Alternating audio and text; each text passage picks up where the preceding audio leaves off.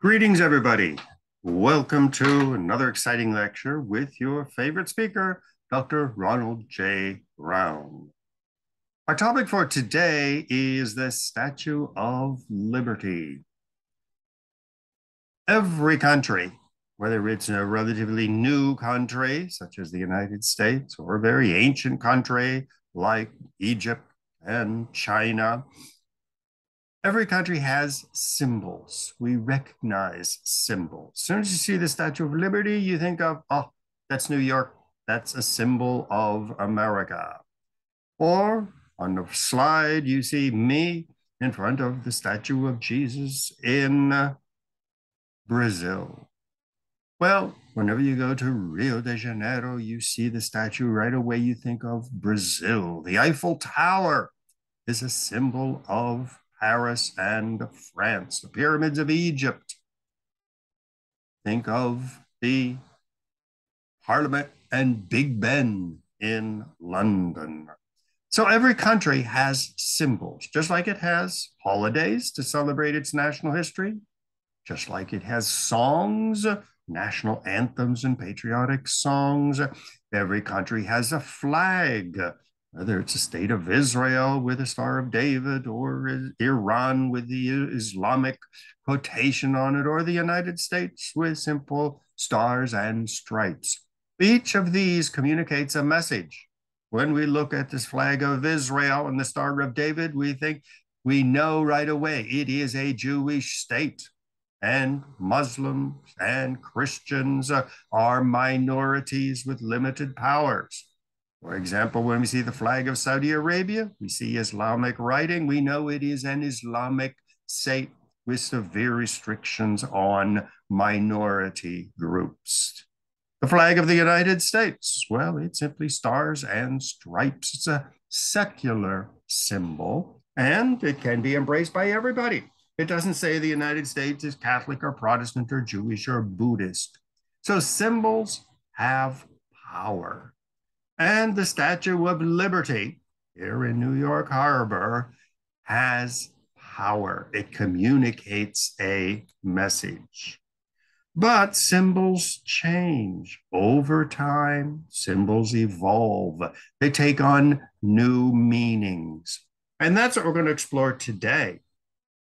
The course of the Statue of Liberty, not a very ancient monument dating back to the late 1800s, maybe 150 years old, but it has gone through such an evolution, changing meaning each generation, everybody adopting it and interpreting it differently.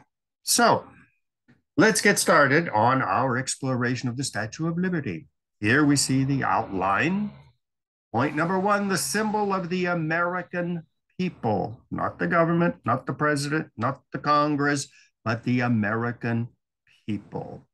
Next, it became a symbol of liberty. Liberty enlightening the world is the true name of the statue. Later, became a symbol of immigration, symbol of diversity, symbol of patriotism, symbol of protest in the 1960s, symbol of American decline, used in many movies and in books, asking, is the United States a declining empire? And then finally, to wrap it up, the competition of great statues. Seems these days everybody wants the tallest skyscraper, the biggest stadium, the most beautiful Capitol building. Well, statues have taken on a life of their own, whether it's Christ the Redeemer in Brazil, or the Eiffel Tower, or the Statue of Liberty, or the monuments being built in new areas such as China and India, Malaysia. Here again, big statue competition. Mine is bigger than yours. So let's get started on our exploration today. Well, first and foremost, a little bit of the history of the Statue of Liberty. It was designed or is conceived of by Edward René Lefebvre de La Bouillie, who was a Frenchman, as the name indicates. 1865, Civil War had just ended in the United States, and he was having a party dinner in his apartment in Paris. And he said, well, we just finished the Civil War, 1865. Well, in 1876, the United States is going to be celebrating its 100th birthday. So he came up with the idea of making a big monumental gift from the people of France to the people of the USA. Now, he was not a government employee. The government wasn't behind this. We don't know what the French government thought. And he was going to give it to the American people. Well, did he inform the government? Well, who cares? He was going to give it as a gift from the people of France to the people of the USA. So the symbol of the Statue of Liberty from the very beginning was a symbol of American and French people. Well, he hired Frederic Auguste Bartholdi to design a monumental statue. And this is the idea that Bartholdi came up with. On the right, a woman with a crown holding a book and raising a lamp on a very high pedestal surrounded by some type of a fortress. So gradually, beginning in 1865, the idea took root. The person who was hired to design Bartholdi's great statue was Gustave Eiffel. You may know of the Eiffel Tower in Paris. Well, he was the one who was hired to design it. Well, the interior of the statue, as you can see from the pictures, was very much like the Eiffel Tower. The only difference was the Statue of Liberty was covered with copper, so it looked like a statue. Whereas the Eiffel Tower is not covered with stone or copper or anything. You see all of the steel beams, the steel girders, which are inside the skeleton of the statue. So with the Eiffel Tower, you see the skeleton. Whereas in the Statue of Liberty, it is covered over with copper.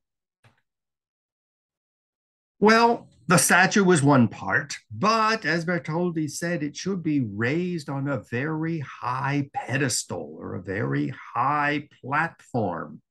Well, this was going to be the contribution of the American people. Build the pedestal, and France, the people of France, will build the statue. So it was a common effort between the American people and the French people. On the left, you see Richard M. Hunt, who was a great architect at the time, and he undertook the job of designing and building the pedestal. Well, to raise money for both the statue and the pedestal, both Hunt and Bartholdi and everyone else involved had to raise money. Once again, it was a people's job. The government was not giving millions of dollars or French francs to build it. And so other people got involved. Joseph Pulitzer, the great publisher of newspapers, came up with the idea of asking people to donate money. And here in the newspaper article, you see the fund needs but $324.54. Well, what he did was he said, if you donate money, even if it's only $1, I will publish your name in my newspaper, The World. Well, who didn't want to see their name in the pages of the newspaper? I mean, I'm even thrilled when I see something in the New York Times that mentions my name. Who wouldn't? And so the money started coming in to build the pedestal. Articles were published. Harper's Weekly, 6 December 1884. Even Liberty demands something substantial to stand upon. You can't just put the statue on the ground. You need funds to build the pedestal. Life magazine, same year, Old Lady Liberty waiting for funds to accrue for the pedestal. I mean, people, start donating your money. This is going to be a big occasion for the United States to receive this wonderful statue. Well, it was finally finished, not in 1876, but 10 years later. There was trouble getting the pedestal built, problems raising the money, problems with transporting the statue in giant crates across the Atlantic in pieces. But finally, it was done, and it was welcomed with great celebration. Presidents came, governors came, mayors came, and they celebrated the statue. The harbor was filled with ships, Navy ships, giant cruising boats, and rowboats, probably, where everybody wanted to get out there and see the festivities, the flags, the bands, the marching to celebrate the dedication of the statue. 10 years late, but still, it was finally finished. The original name, and the correct name until today, is Liberty Enlightening the World. Various parts were well known, how tall it is, the torch, the lamp which it's holding, the tablet, how big it is. Let's see, the statue weighs 450,000 pounds. It was put on Bedloes Island, which you see on the right, and a little park. The island was too small, so it had to be expanded a little bit to accommodate the pier, which you see when you take the boat to visit it. You get off at the pier and walk down the passageway past a little museum and restaurant, and then you go to the flagpole and you turn right and you can visit the statue. So it was finally finished. Well, it was a symbol of a gift from the French people to the American people. Not governments, not presidents, not mayors, not armies, not countries, but people. Well, very quickly, it became a symbol of liberty, is what it was intended. Liberty enlightening the world. Now, when you look at the statue from Lower Manhattan, you do not see the face of the statue. You see her rear end because she is facing the ocean. And as the title, Liberty Enlightening the World, indicates, liberty, American liberty, is an export product. We are exporting American-style liberty to the world. Now, this is a very powerful idea in American history. When we fought Hitler and Mussolini, and when we went to war in Vietnam and Iraq and Afghanistan and all the other places where we've gone to war, we always justified the war saying we were bringing liberty and freedom to these people. We were not going to dominate them and exploit them. We were not a colonial power to get rich. We were taking liberty to these people. So the Statue of Liberty became a symbol of the exporting of American liberty to the world. Well, there have been a history of giant statues. We see the Colossus of Rhodes in Greece, the Lighthouse of Alexandria. So this giant statue in New York Harbor was part of a long history of giant statues in harbor, whether they're a lighthouse or a statue holding a lamp. The Statue of Liberty has a long history of giant statues, giant structures as lighthouses. So New York and the United States became a beacon of liberty.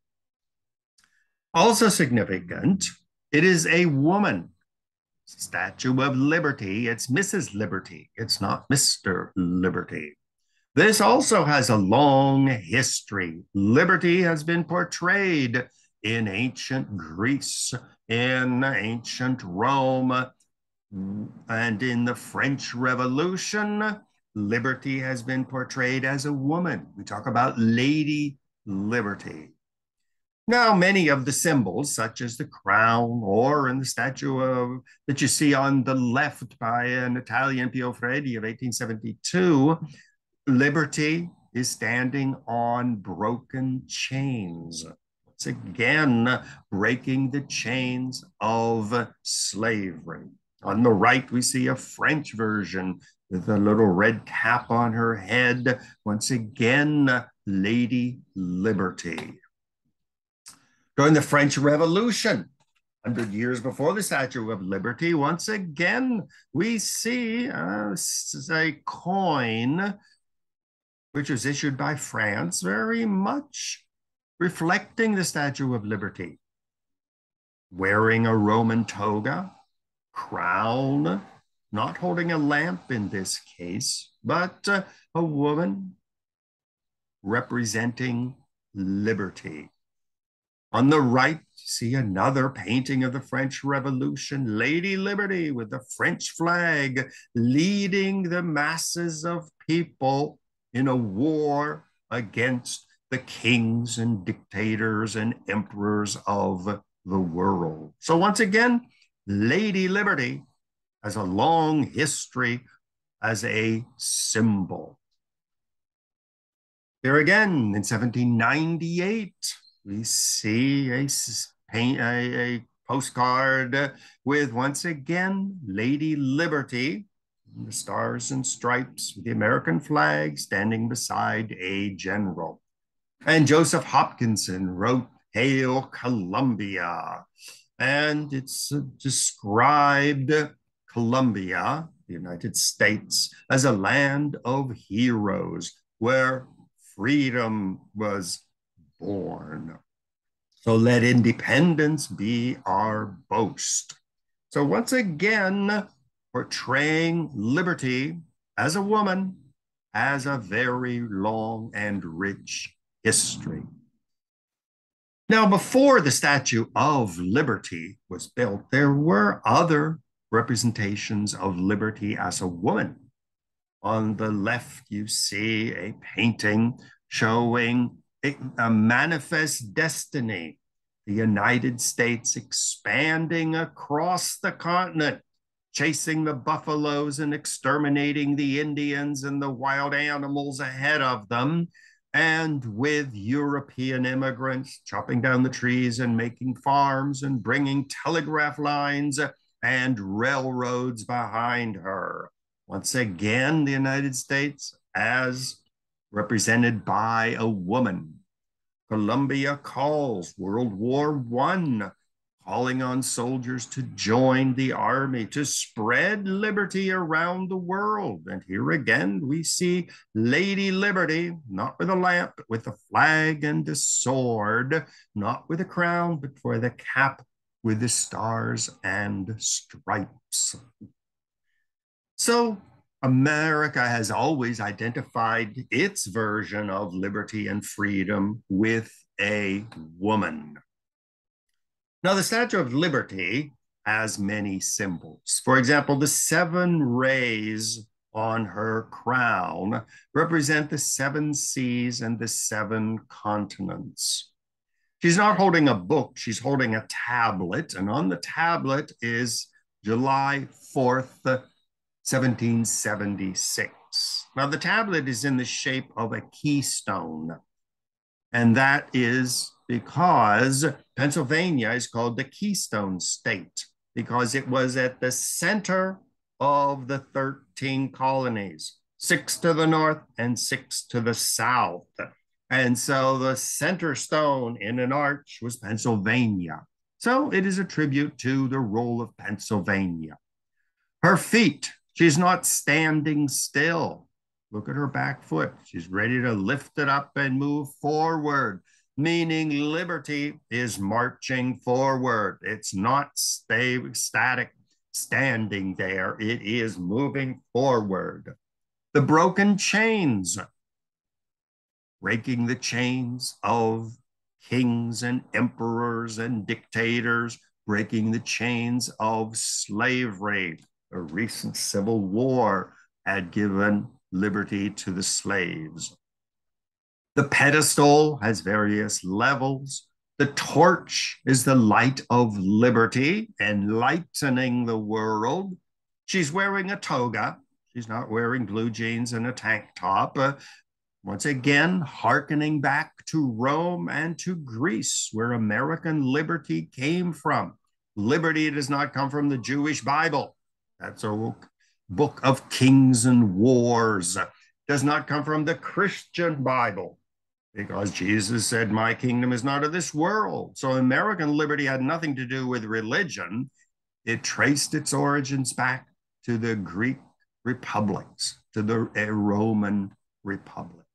And the statue is a lady, once again, Lady Liberty. Well, that's what the statue meant in the beginning.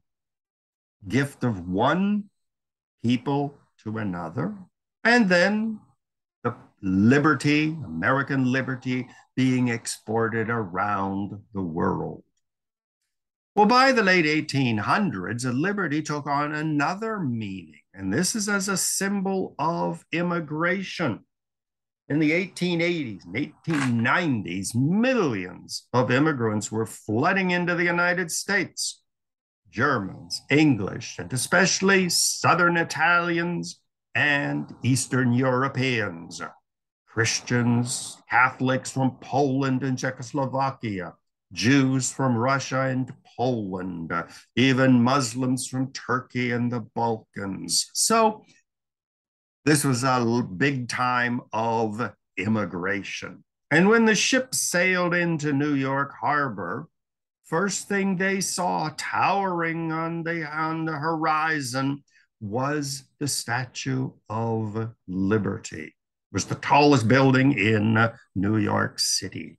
And so as soon as the immigrants saw the statue, that meant they had finally arrived in New York.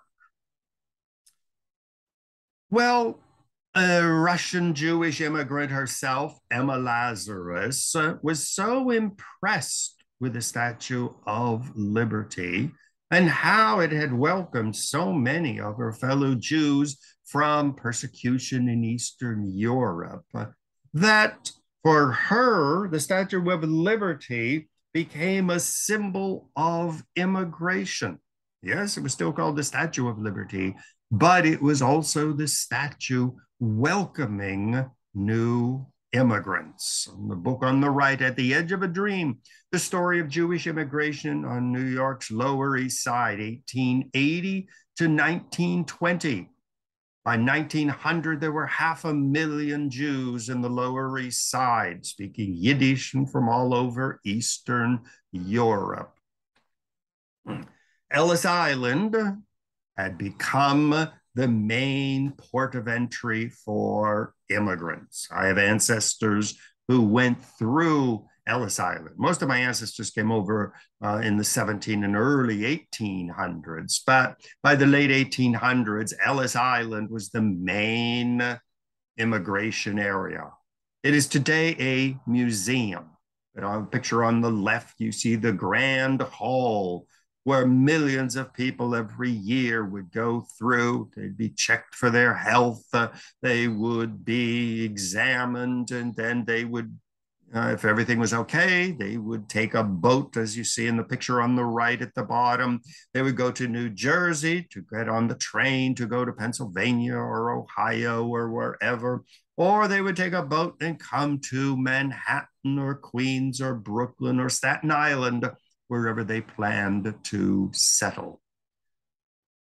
The upper right, you see the Ellis Island as it is today.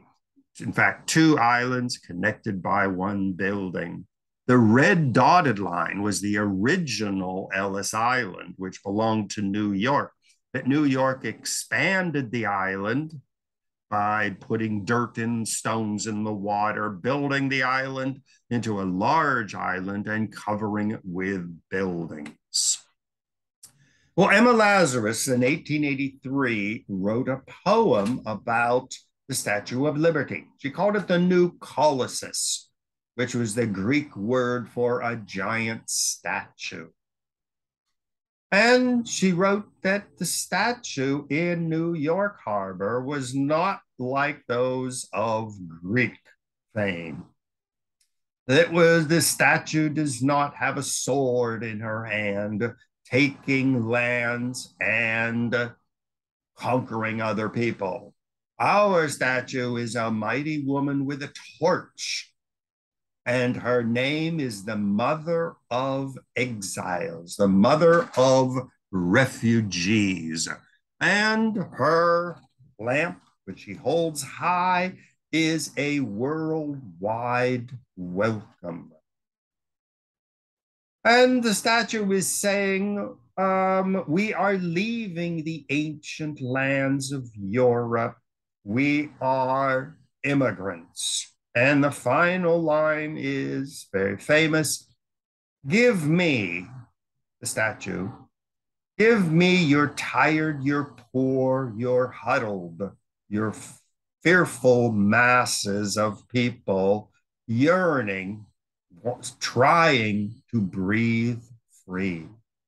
Give me the wretched, the terrible refuse, the terrible garbage, as you view them, of Russia, Poland, and southern Italy.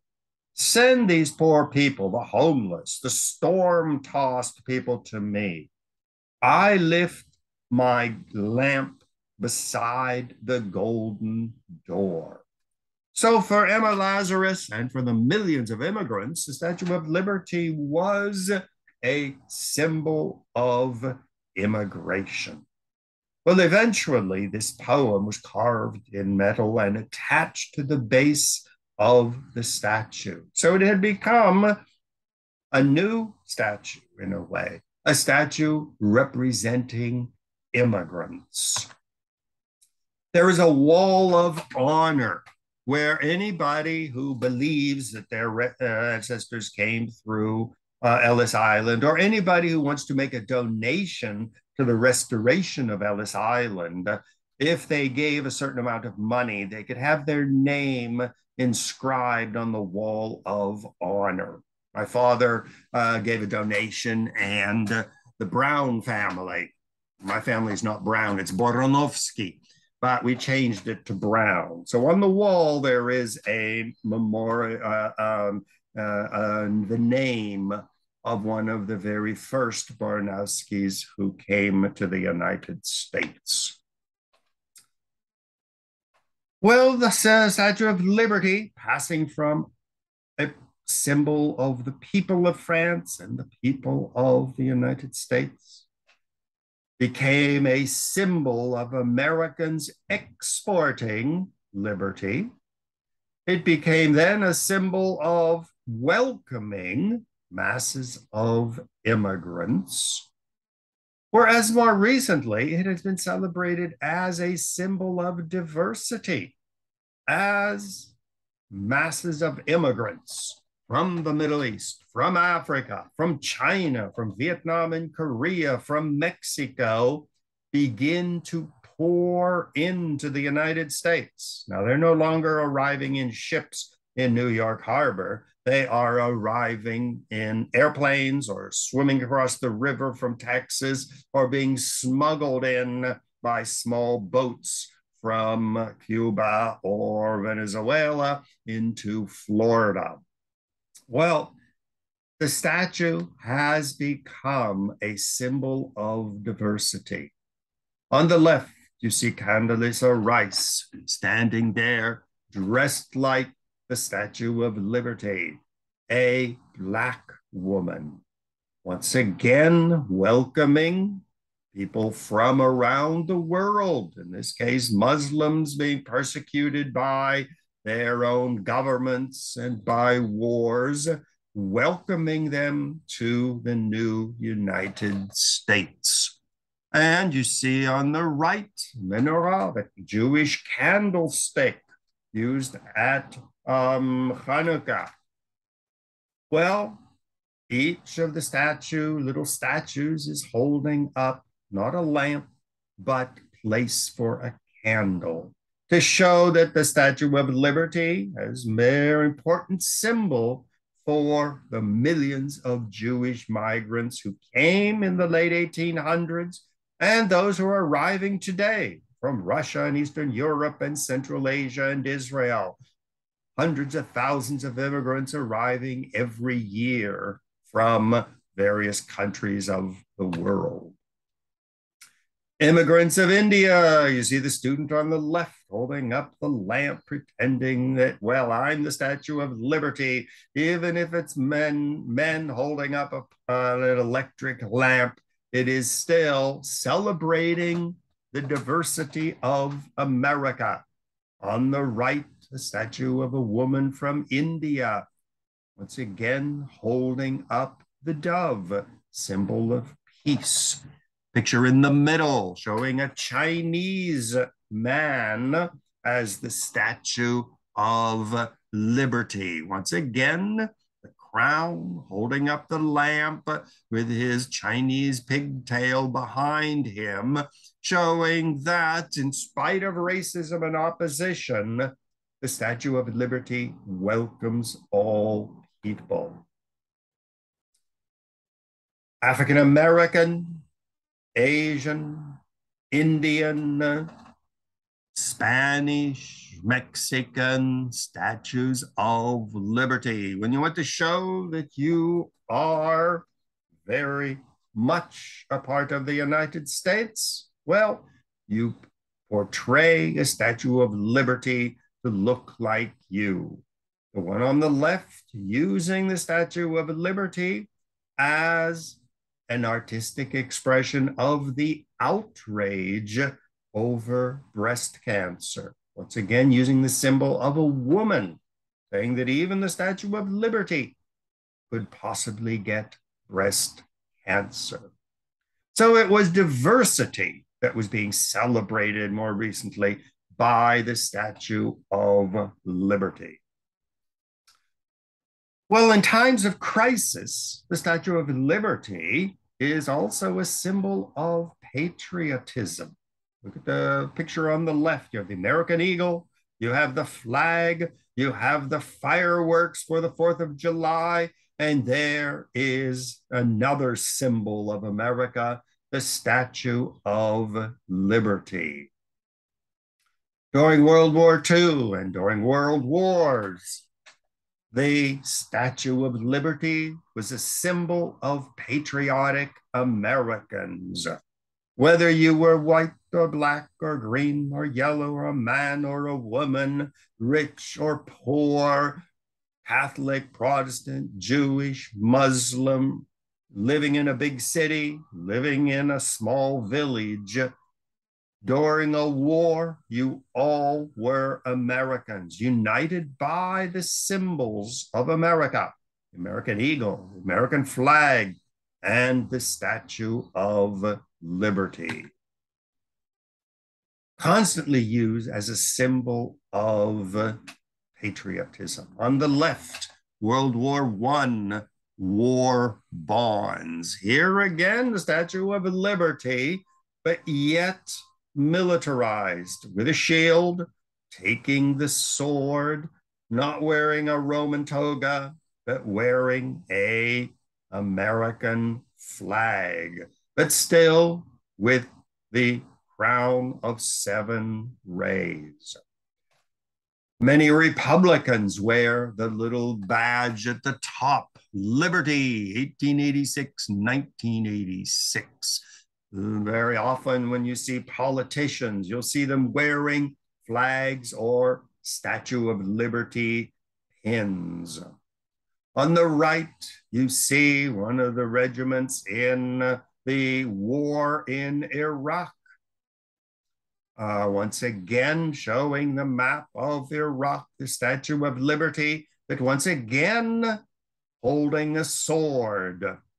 not exporting liberty, not enlightening the world, but using the sword, hopefully, to take liberty to countries like Syria, Iraq, and other countries which we consider not very liberty oriented.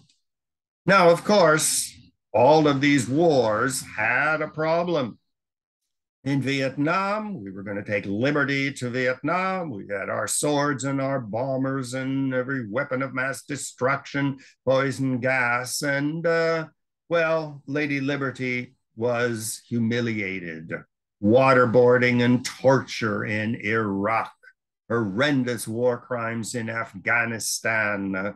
I mean, sometimes a Lady Liberty is not so happy with what American soldiers are doing in her name. So there you see Lady Liberty scandalized and weeping at what was being done by the American government in her name.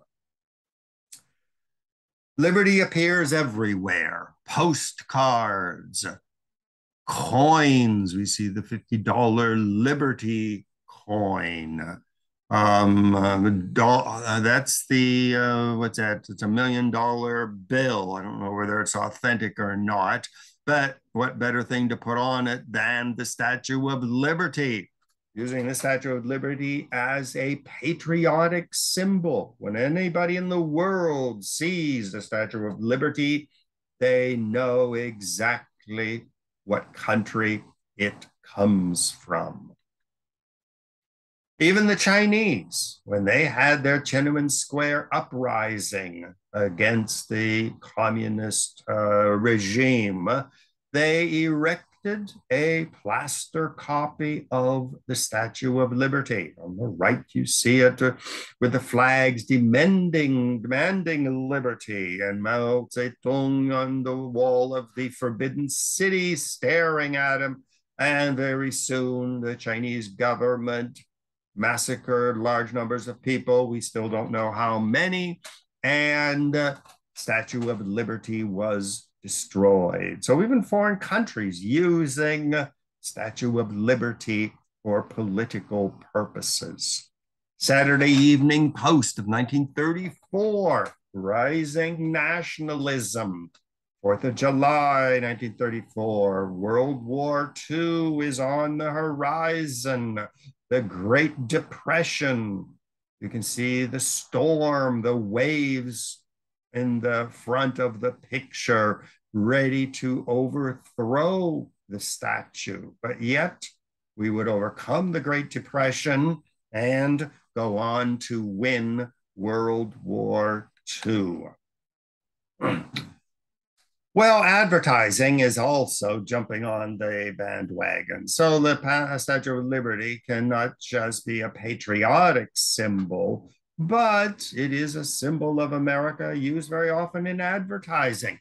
Almost famous cigarettes using the Statue of Liberty. McDonald's holding the golden arches high. Absolute vodka. Oil companies, NASCAR, Home Depot, Levi blue jeans or multicolored jeans. Here again, the symbol remains. Now you can change the symbol. It can be of liberty, it can be of peoplehood, it can be of nationalism, but it always has a powerful appeal as a symbol. Well, anytime you visit Manhattan, you can go into any store and you will find Lego statues. You will find gold-plated statues, huge statues, small statues, key rings with statues on them. The painting on the left by Peter Max, sold a number of years ago for over $12,000. Store FAO Schwarz has its famous Lego Statue of Liberty.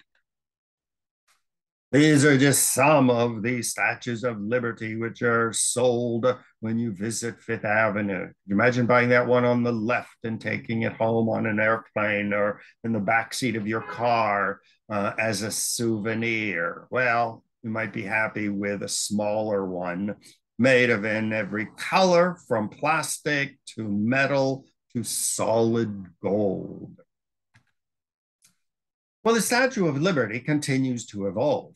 During the 1960s, it became a symbol of protest. On the right, you see one of the Beatles during the Vietnam War saying the symbol of the Statue of Liberty should be liberty, peace, and freedom, not used to send American armies to massacre millions of Vietnamese or Cambodians, or later on, hundreds of thousands of Iraqis, of Syrians, of Afghanis, saying that the symbol should be a symbol of peace. On the left, you see a scene from Poland where you take the Statue of Liberty and it is spanking the Communist Party, saying, "Get out of here, communists. We want liberty." Once again, a universally recognized symbol. The Statue of Liberty has been attacked and it has been occupied. When you see the picture on the left, it is a protest against the war of Vietnam. Once again, the posters covering her eyes. Our Statue of Liberty should not see what the Americans are doing in her name in Vietnam. She was ashamed of what is going on. On the right, you see a skeleton Statue of Liberty, claiming that in countries like China and Iran and other places where there are dictatorships or oppressive governments, the Statue of Liberty is being murdered. In the middle, see Big Ben, where I was just a couple of weeks ago, telling people that the Statue of Liberty supports the Kyoto Treaty against pollution, and that the modern Statue of Liberty should be wearing a mask to protect against pollution. So once again, using the Statue of Liberty as a symbol of protest, protest against big business, against pollution, and that the Statue of Liberty would never stand for these terrible things that are happening in the world today. Up in the upper left, no Muslims allowed, a Statue of Liberty portrayed as Donald Trump. There was really an outpouring of anti-Donald Trump posters and articles comparing his actions with what the Statue of Liberty represents, saying the Statue of Liberty would never call on a ban of Muslim immigration. Below that, you see Donald Trump sexually molesting the Statue of Liberty, saying that he is anti-American. In the middle, you see Der Spiegel. Once again, Donald Trump and his racism, his anti-women attitudes, his other crimes has basically murdered the Statue of Liberty. Now, when anybody looks at that in Germany or around the world, they recognize Donald Trump and they see that he has massacred the universal symbol of liberty. Above that, anti-litter. Litter is a slap in America's face and yours. Can you imagine garbage scattered all over the Statue of Liberty? The Statue of Liberty would be horrified. National Geographic dramatizing sea level rising, saying, well, the rate things are going, pretty soon the Statue of Liberty is going to be drowned in rising sea levels. And below that, refugees welcome. So people went up to this statue and had this banner hidden, and they said, "The Statue of Liberty welcomes immigrants." So here again, Statue of Liberty used as a symbol of political protest against rising sea levels, litter, Donald Trump, Muslim ban, all of these, the Statue of Liberty would not approve of.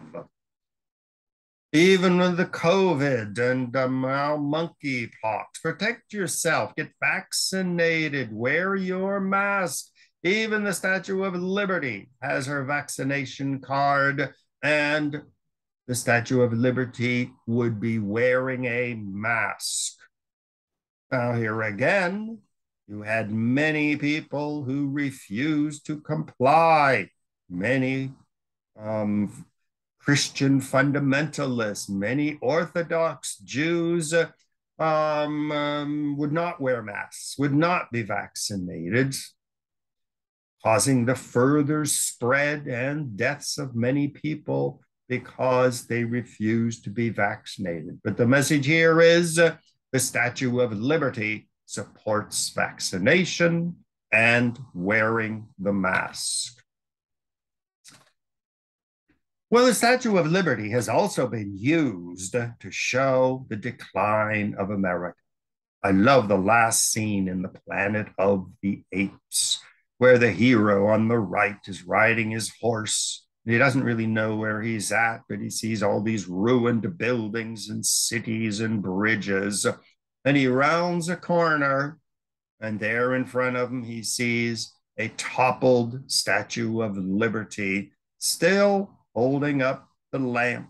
The crown is broken and bent, meaning that the United States is on a decline.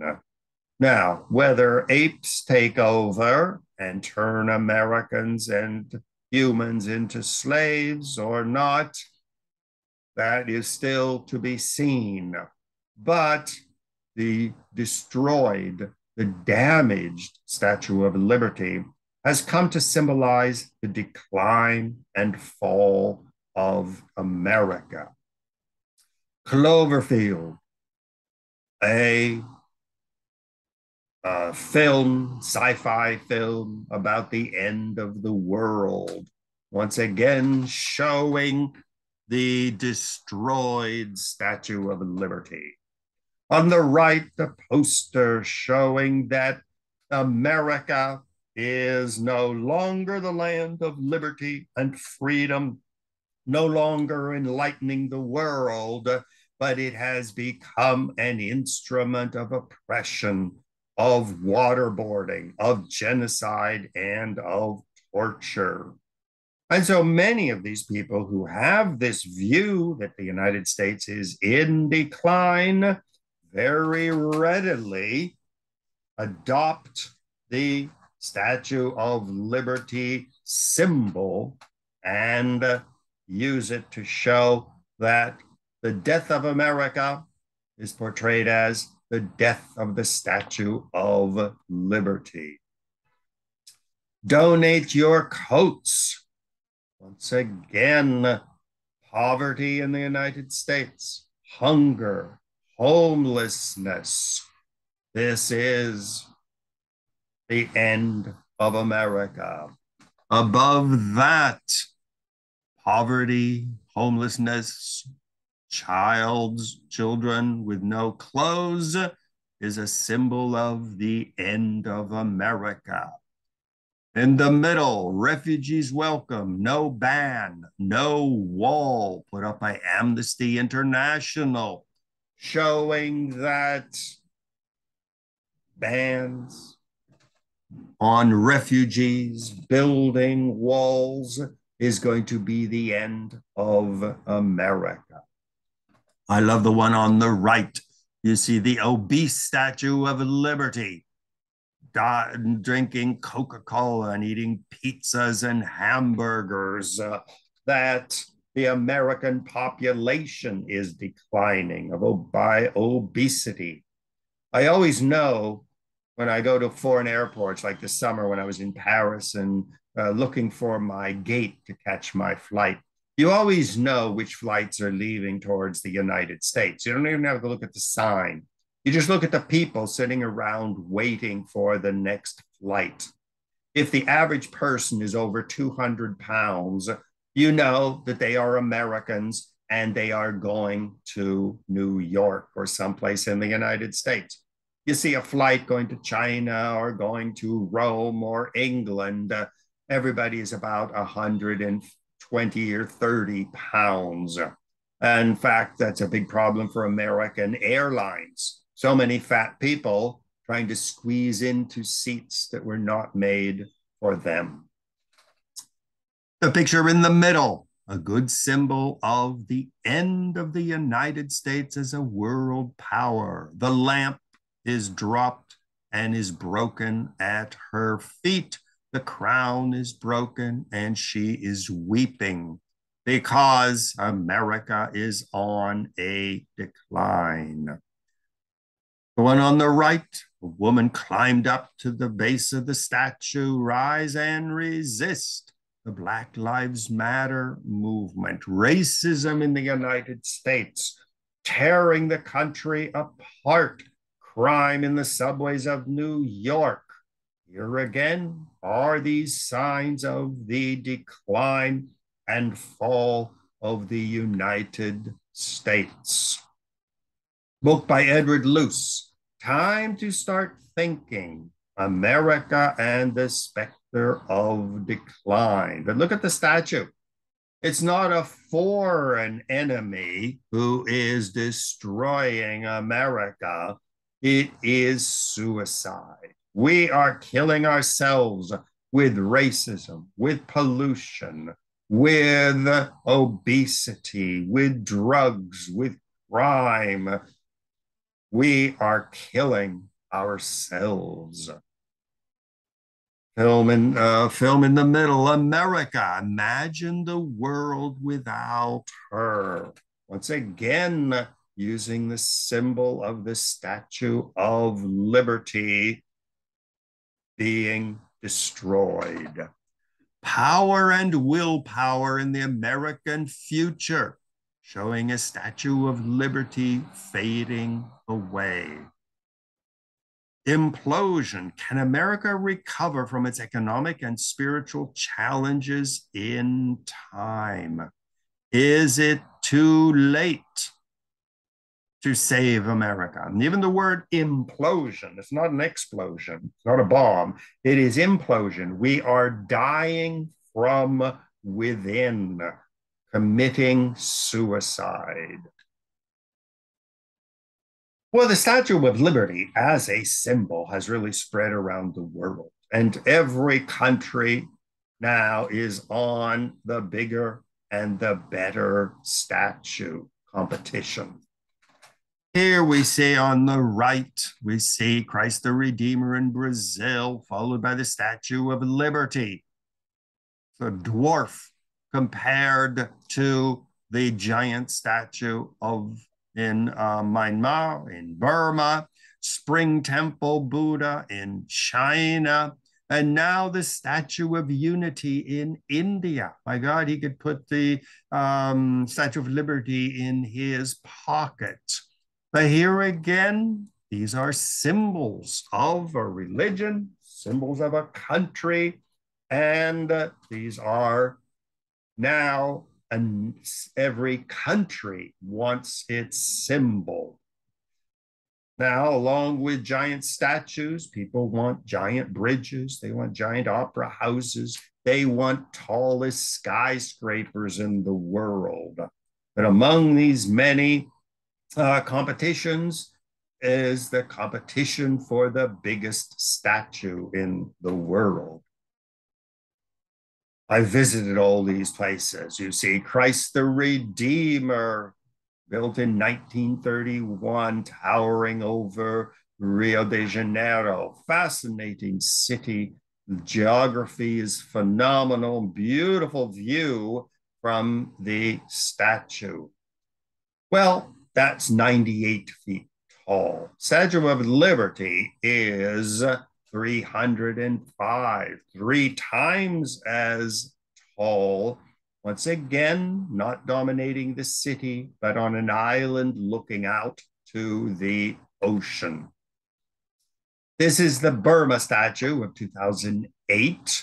And on the right, you see the giant Chinese statue, Spring Temple of 2008, 420 feet. Spectacular views, especially when they are standing in an isolated position and even raised on a pedestal or a series of steps. As the Spring Temple is the second tallest statue in the world.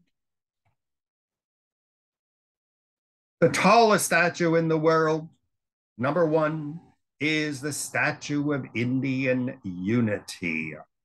And this is at 597 feet tall, the tallest statue in the world. Once again, when you look at it, you have no idea how tall it is because it's not surrounded by buildings. It is in an isolated position, and you have no idea how tall it is. But if you look at the picture on the right, you see a person is about the height of one of his toes. So you can imagine how monumental this statue must be. And this is recent. This is 2018 when it was finished. So, statues, monuments, symbols of countries remain very powerful. I'm sure that when humans start migrating to Mars and start building cities and civilizations, they too are going to start building giant monuments and statues to the new civilization on Mars. And in fact, I just spent a couple of weeks in London and Paris this summer taking pictures of statues. Just recently, these statues in London were in the news when the Queen died. And London is filled with statues and pedestals and monuments. On the right, that's me, in New York. A big monumental sculpture in front of a building. I don't remember where it is, in mid-Manhattan. Once again, cities decorate themselves with symbols, with statues, with monuments.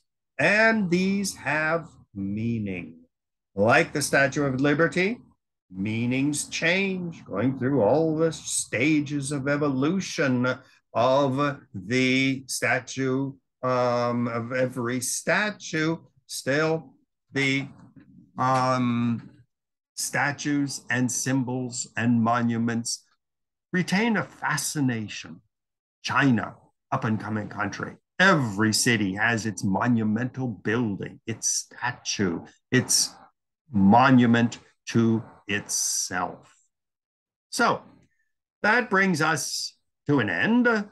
This is Dr. Ron Brown logging off. If you have any comments you'd like to send me, just write to ronbrownmedia@gmail.com and I will respond usually pretty quickly. So I hope you enjoyed this lecture and I look forward to seeing you in the future at another fascinating lecture by Dr. Ronald J. Brown. So thank you for joining me and I hope to see you in the future.